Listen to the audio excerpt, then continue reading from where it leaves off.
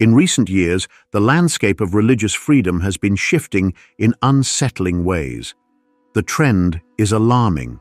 If Christians do not begin to speak and act, we are approaching a time when it will be illegal to preach the gospel.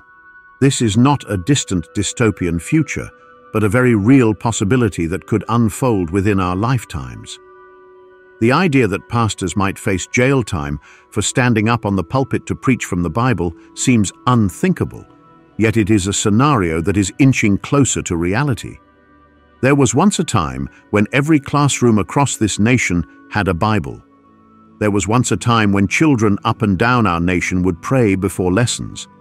However, systematically over the decades, God has been removed more and more from our society, and we are moving towards a time when preaching the gospel, reading the Bible, or quoting scripture will be outlawed. A lot of people have forgotten this fact.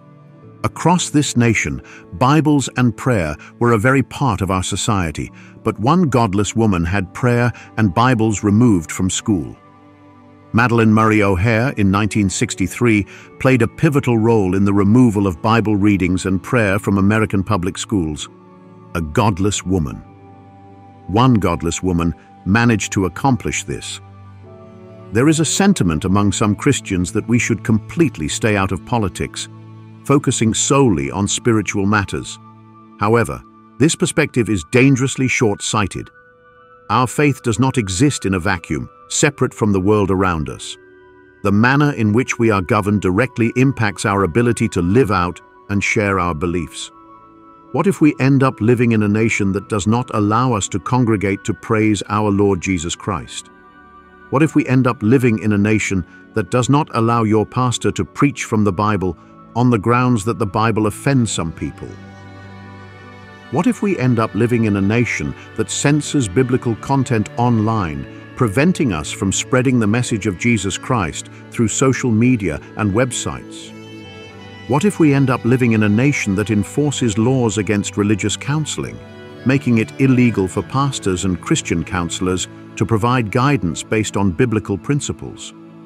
What if we end up living in a nation that prosecutes individuals for practicing their faith openly, leading to a society where Christians must hide their beliefs to avoid legal consequences? We are already seeing signs, clear signs, that we are heading in that direction.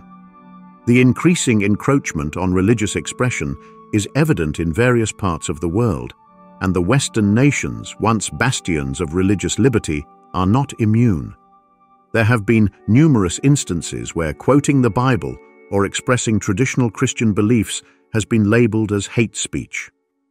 This trajectory suggests a future where even reading a Bible verse or passages of Scripture publicly could be considered a criminal act. Consider the implications. A pastor standing at the pulpit, delivering a sermon that includes a verse from Leviticus or Romans, could be accused of hate speech if the passage is perceived as offensive by modern societal standards. The Bible's teachings on marriage, sexuality, and moral conduct are increasingly at odds with the prevailing cultural norms. As society moves further away from these biblical principles, the gap between what is legal and what is scriptural continues to widen. We are living in perilous times, with more and more people becoming immoral. This nation is becoming a more immoral country, a slothful country, an irreverent country. Let's look at each of these issues in our nation. An immoral country. Where is our sense of morality anymore? Where is our sense of right and wrong? Promiscuity is praised and rewarded. Living a lifestyle of bed hopping or showing indecent images of yourself on the internet is financially rewarded. We are living in an age where people are literally becoming millionaires from showing unholy images and videos of themselves. I am not exaggerating. They are becoming millionaires, receiving life-changing money from immoral behavior. We are living in an age where immorality pays. Immorality is at an all-time high, it is growing, it is glorified. But the Lord Jesus Christ said, "For what will it profit a man if he gains the whole world and loses his own soul?" In addition, we now live in a country where you can order immorality to your door. With the rise of technology, immorality is just 2 clicks away. The ease of access to explicit content and the normalization of such behavior reflect a deep moral decay. Services that cater to illicit desires can be accessed effortlessly, further entrenching the culture of sin and debauchery. The omnipresence of immorality in our daily lives, facilitated by technology, underscores a profound erosion of values. This societal shift challenges us to reflect on our moral compass and seek ways to restore a sense of decency and virtue in our communities. The prevalence of such behavior is a stark reminder of the need to reassert the importance of moral integrity and spiritual guidance. The Bible keeps a man from sin. The Bible keeps a man from immorality. Our nation has become increasingly slothful, and the statistics paint a concerning picture. A significant portion of the population is not engaged in work. While many people earnestly seek employment and face genuine obstacles, there is also a troubling number who are simply slothful and have no desire to work. These individuals live their lives with their hands out, expecting others to support them for no other reason than their own laziness. In the United States, numerous support programs provide financial assistance to those in need, including unemployment benefits, food stamps, and housing aid. While these programs are essential for those who are genuinely struggling, they are also exploited by those who prefer to live off handouts rather than earn their income. This dependence on social welfare, when not genuinely needed, perpetuates a cycle of laziness and entitlement. Slothfulness and laziness are sins, and as believers, we must recognize this. The Bible describes laziness as wickedness. Yet why are we, as Christians, so quick to point out sexual immorality, fornication, heresy, and other sins, but rarely address the sin of laziness? Laziness is a sin, and the Bible is unequivocal on this matter. In 1 Timothy chapter 5, verse 8, it is written, "But if anyone does not provide for his own, and especially for those of his household, he has denied the faith and is worse than an unbeliever." This verse underscores the importance of diligence and responsibility. As Christians, we must confront the sin of laziness with the same urgency as other sins. We need to encourage a strong work ethic, self-discipline, and personal responsibility in our families and in our nation. Laziness is a sin. Slothfulness is a sin. But I hesitate to ask, when is the last time you heard a sermon about laziness? We are living in a generation of people who feel entitled and unwilling to work. They want to be given their life rather than work hard for it. This entitlement mentality is pervasive, leading many to expect handouts instead of pursuing diligent labor and personal responsibility. The Bible has a great deal to say about laziness. Proverbs is especially filled with wisdom concerning laziness and warnings to the lazy person. Proverbs 13:4 states, "The soul of the sluggard craves and gets nothing, while the soul of the diligent is richly supplied." This verse highlights the contrast between the lazy and the hard-working. The lazy person desires the benefits of hard work without putting in the effort, while the diligent person reaps the rewards of their labor. Laziness has no part in the Christian life. Proverbs 10:4 warns, "A slack hand causes poverty, but the hand of the diligent makes rich." The Bible consistently encourages diligence and condemns laziness. It teaches that hard work and responsibility are virtues that lead to prosperity and fulfillment. As Christians, we must reject the entitlement mentality and embrace a work ethic that reflects biblical values. We are living in a time when this nation has become increasingly irreverent. There is nothing sacred and holy anymore. There are no longer any lines people will not cross. There is no more fear of God or reverence for Him. This nation is becoming more and more irreverent each day. There was once a time when it was a common practice in America, as well as in many other Western countries, for people to remove their hats when passing by a church building. This gesture was a sign of respect for the sacredness of churches and church buildings. This practice of removing hats when passing by a church was tied to a broader cultural context where church buildings were deeply respected, and public displays of reverence were more commonplace. Society in general feared God more. The local community respected the local pastor. Over time, these customs have faded and are not observed at all today, reflecting broader changes in societal norms and attitudes towards biblical and cultural traditions. It is not an exaggeration to say that the common unbelieving man walking on the street 100 years ago had more fear of the Lord than many modern-day church members do today. The erosion of reverence for the divine and the sacred has permeated all aspects of society. Places of worship, once revered as holy sanctuaries, are now often treated with casual indifference. This shift is not merely a change in social customs, but reflects a deeper spiritual falling away. In the past, public displays of respect for God and religious institutions were widespread. People had a profound sense of awe and respect for God.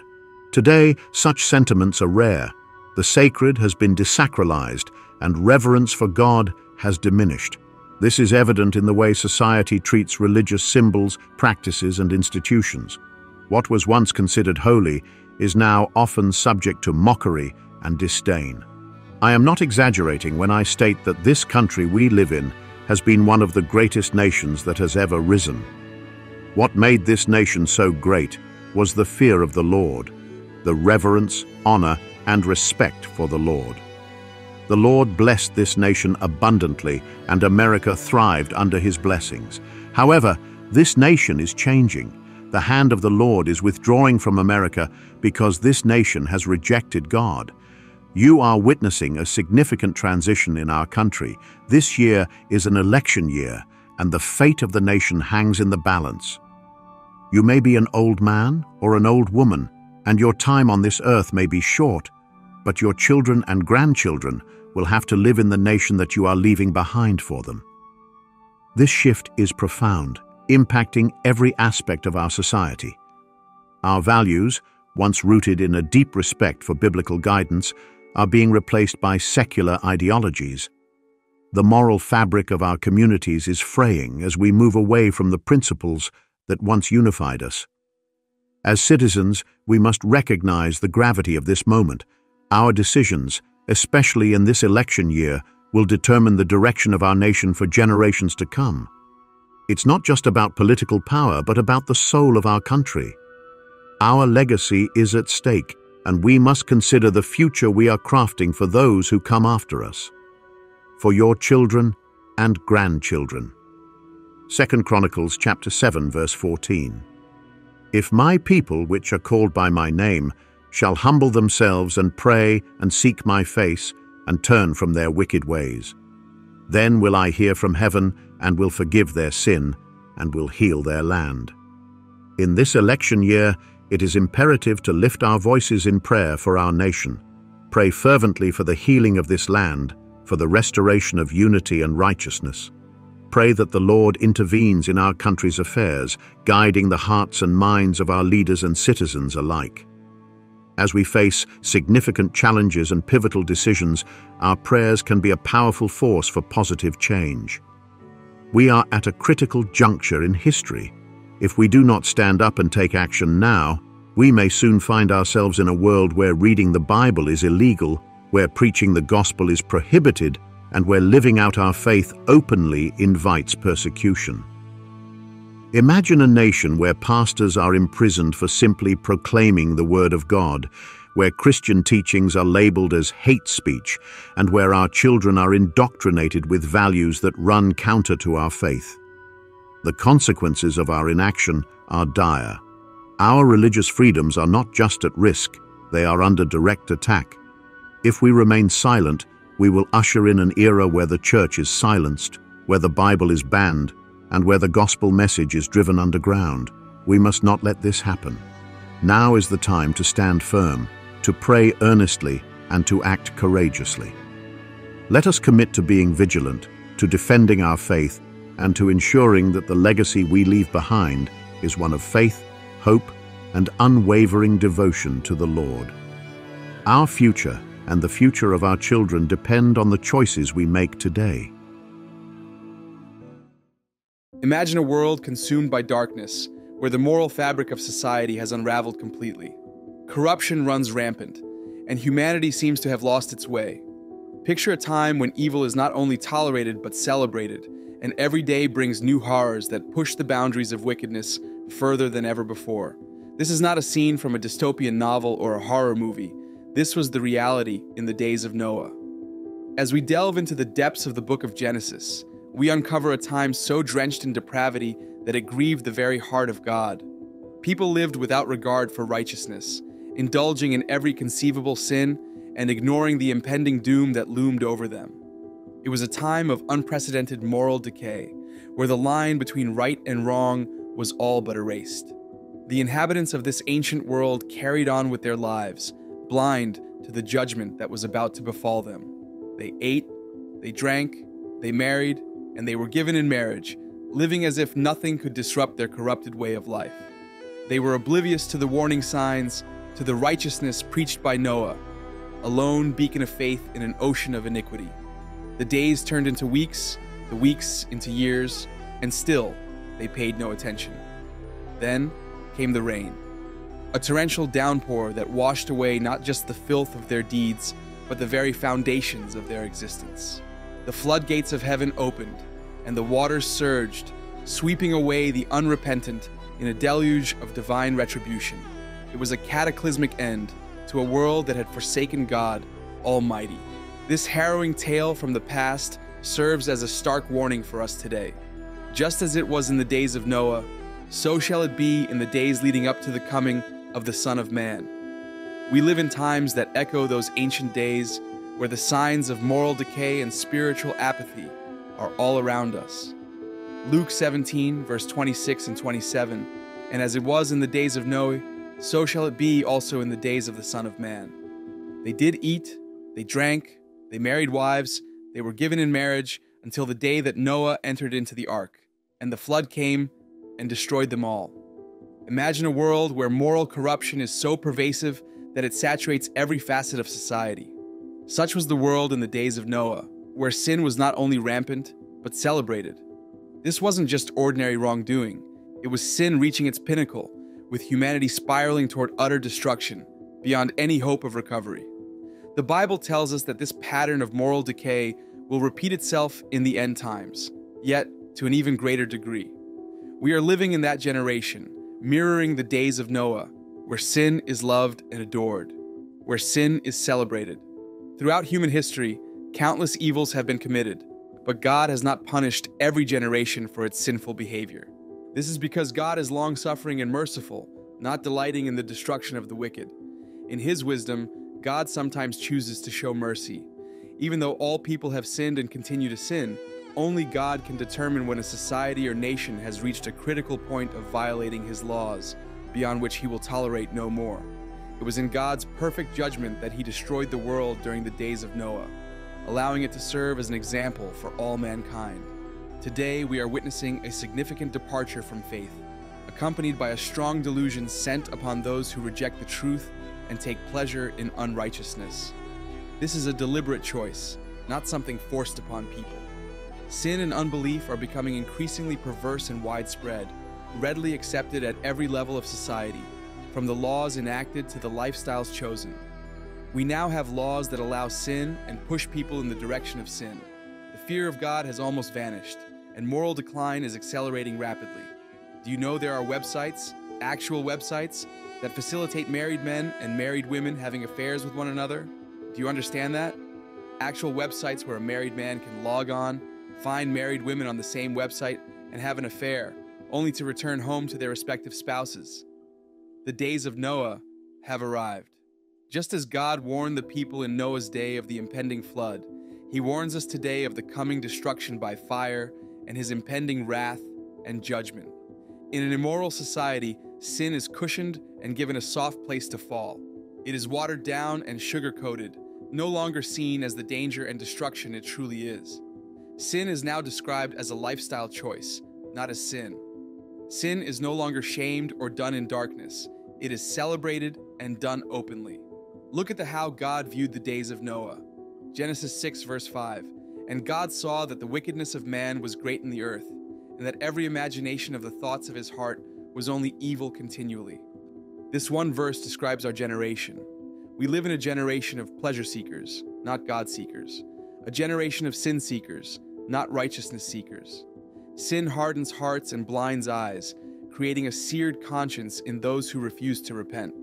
We are living among a generation full of people with seared consciences, where sin is defended and described as a human right. This makes it difficult for them to find their way back to God or live a life of faith. Unbelief manifests in sinful decisions and lifestyles, leading to hearts that do not fear God, ultimately making it difficult to hear him when he speaks. When Jesus said, "And as it was in the days of Noah," he was drawing a chilling parallel between the ancient world and our present times. In Noah's day, despite the rampant depravity and moral corruption, people carried on with their lives as if nothing was amiss.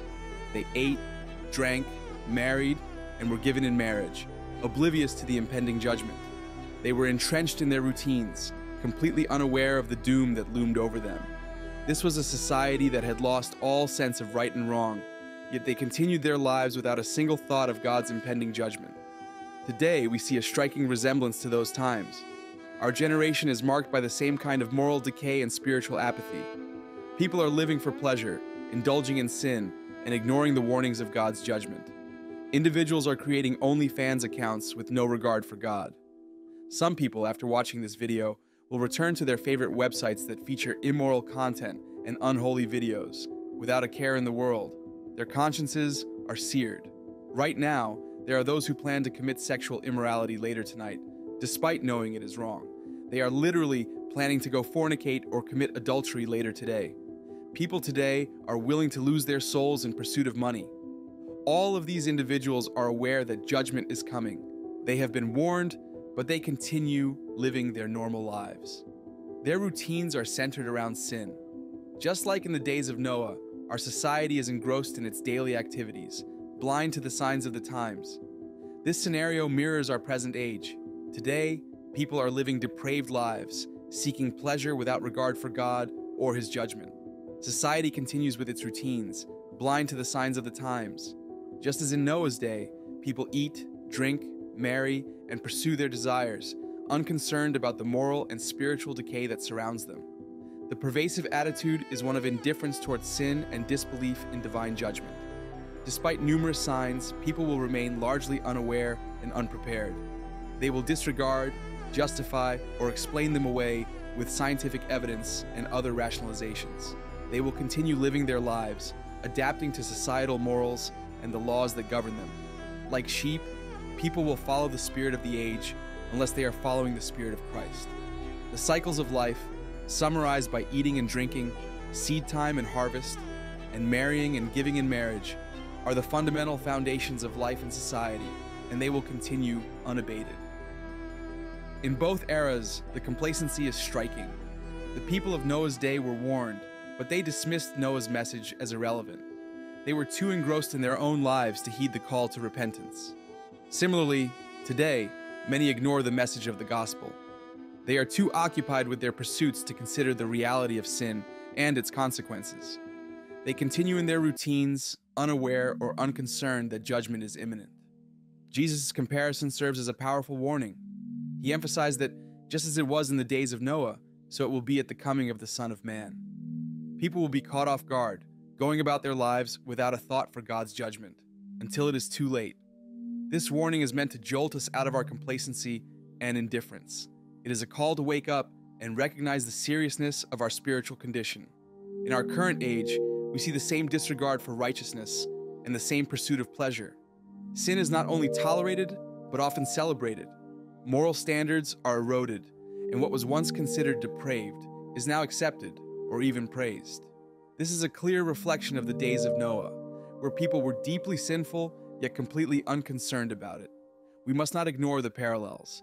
The days of Noah were marked by a complete lack of concern for God's impending judgment, and Jesus warned that the end times would be the same. People will continue in their depravity, blind to the approaching catastrophe. The indifference and moral decay we see today are harbingers of the coming judgment. As we reflect on the world today, it is impossible to ignore the striking resemblance to the days of Noah. Isaiah 55 verse 6 implores us, "Seek the Lord while he may be found, call on him while he is near." This verse is a beacon of urgency, a call to immediate action. We are living in the last days, and the time to seek God is now, before it is too late. Isaiah's call to seek the Lord while he may be found is a stark reminder that time is running out. The opportunity for repentance is not infinite. Just as the door of the ark closed, sealing the fate of those outside, the time will come when it will be too late to seek God. The urgency of this message cannot be overstated. We must turn to God now, while we still have the chance. The world today is engrossed in activities that numb the spiritual senses. People are busy with their routines, eating, drinking, marrying, and engaging in various pursuits, without a thought for their eternal destiny.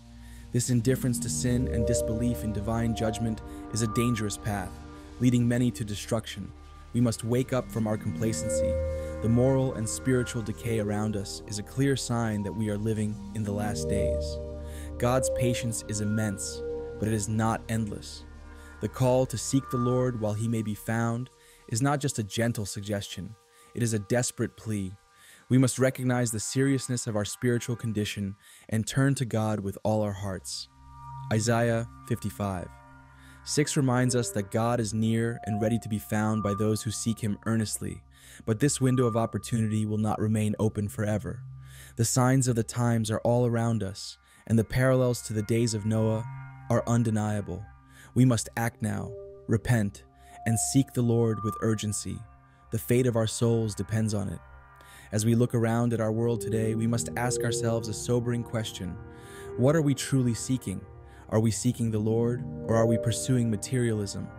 Are we striving for the pleasures of this world, or are we dedicating ourselves to God?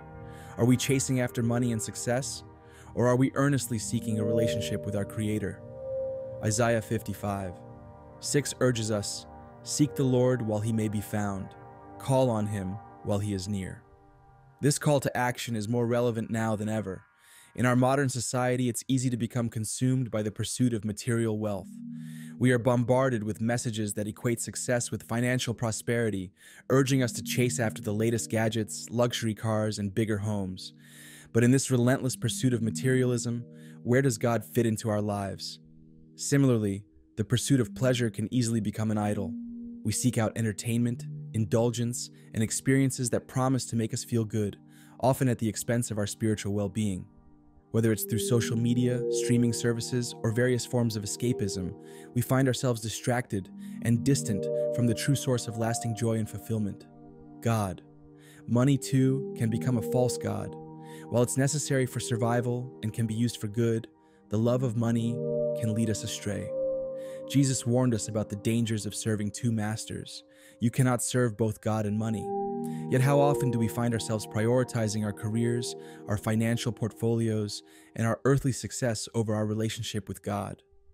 As we reflect on these questions, we must consider where our hearts are truly aligned. Are we investing our time, energy, and resources in things that will pass away, or are we laying up treasures in heaven? In the days of Noah, people were consumed with their daily lives, blind to the impending judgment. They sought after their own desires, indifferent to the call of righteousness. Today, we see a similar pattern. Many are engrossed in their routines, chasing after what the world offers, while neglecting their spiritual health and eternal destiny. It's time to reevaluate our priorities. What are we seeking? Are we pursuing a deeper relationship with the Lord, or are we allowing ourselves to be seduced by the temporary and fleeting? The call to seek the Lord is urgent. We must turn our hearts towards Him, abandoning our idols of materialism, pleasure, and money. Let us seek the Lord while He may be found, and call on Him while He is near. Only in Him will we find true fulfillment, peace, and eternal life. The time is now to make a choice. What are you seeking, the Lord or the empty promises of this world?